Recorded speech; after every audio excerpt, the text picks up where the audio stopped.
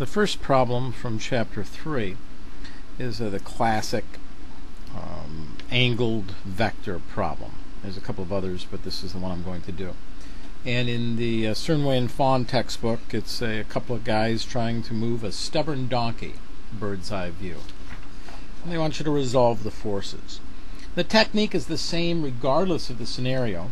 You take each of the forces and you resolve them into their x and their y components. And that involves knowing what the force is, in the case of this one, F1, and some angle, 60 degrees. Now they might give you this angle, and so this of course would be 30 degrees. You would draw the perpendicular, because the x and the y are perpendicular. So let's use red to represent the x-axis. And so the x component of this force vector would work just in the x-axis. So we'll call it F1 sub x, because it's the x-axis. And remember, it's just our right triangle.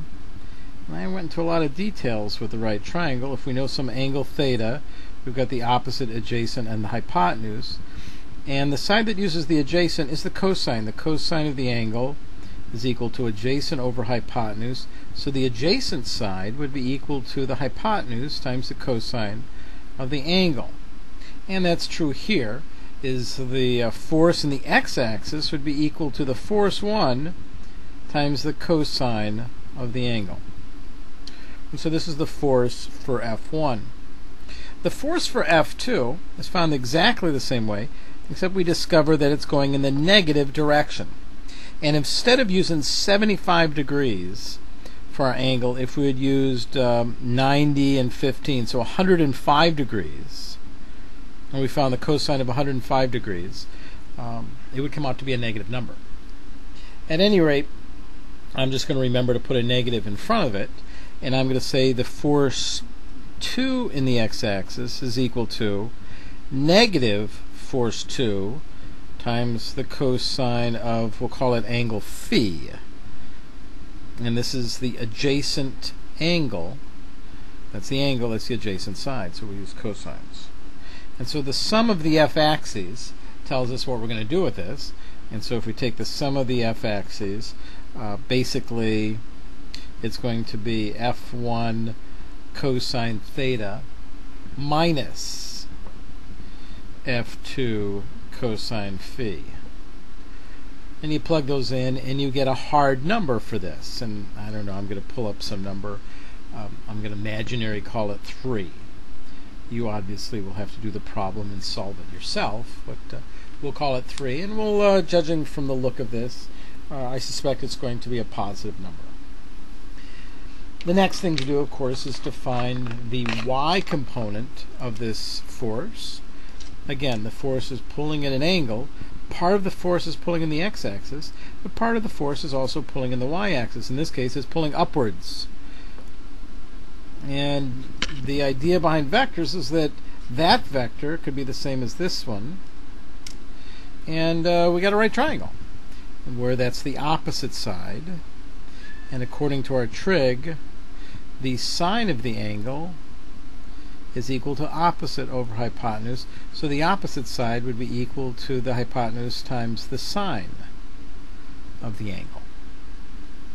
So this opposite side, in this case the y-axis, so the force 1 from the y-axis is going to be equal to force 1 times the sine of theta. And using the same reasoning for force 2, this force, we resolve its y component. And I'll draw it up here. And this is going to be force 2 in the y-axis is going to be force 2 times the sine of phi. Because again, if we were to draw it over here, here's our angle, 75 degrees. And they're both going in the same axis, so they'll both be positive. So I don't know. Once again, I'm gonna say that the sum of my forces in the y-axis is going to be F1 sine theta, and then I'm going to add to it plus F2 sine phi, that this represents the other angle, phi.